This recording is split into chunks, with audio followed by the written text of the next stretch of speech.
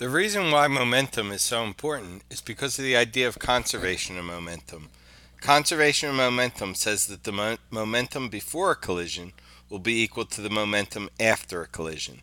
In this simple example, we have a one-dimensional collision where we have one ball at rest, another ball hits it, and afterwards the two balls move off in opposite. If you were to find the momentum of the two balls before they collided and added them up, and got the momentum of the balls after they collide and added them up, you would find that momentums are equal.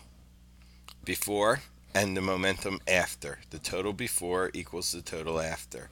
If you have a head-on collision, it's important to remember that one of the velocities has to be positive and one of the velocities has to be negative.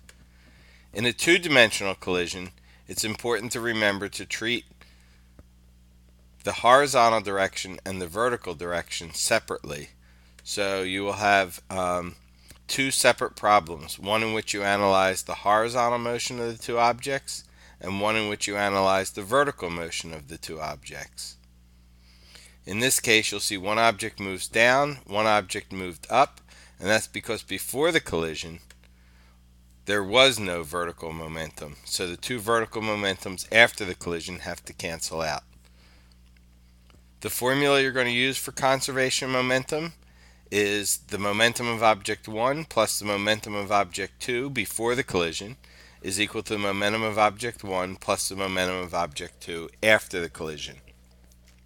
Again, if it's a two-dimensional collision, do this equation twice, once for each dimension.